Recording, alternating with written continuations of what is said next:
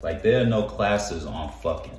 My dad didn't pull me to the side one day and say, yo son, this is how you lay that D. Pay attention to how her body reacts and ask her how she like to be fucked and just try to, you know, provide. Nobody ever says that. Nobody ever talks about foreplay or seduction or working your way up and teasing. Nobody ever breaks it down. You just kind of get thrown out there to the wolves and women just expect you to know what you're doing. I'm sure that there have been instances like that before that people have experienced where they were either too scared to speak up and, you know, explain that they don't like being choked, you know, especially so soon, or that they do like being choked, but the person didn't know, you know? So I feel like the best part of sex might be communication, because it's not like one position fits all or one approach fits all. Like, sex is different for everybody. The only examples that we as men get of good sex is porn,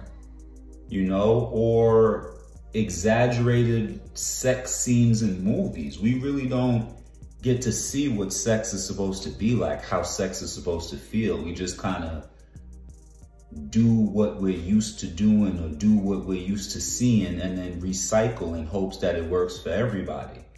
So I kind of love that they just, you know, peeled back the veil of something that is taboo to talk about.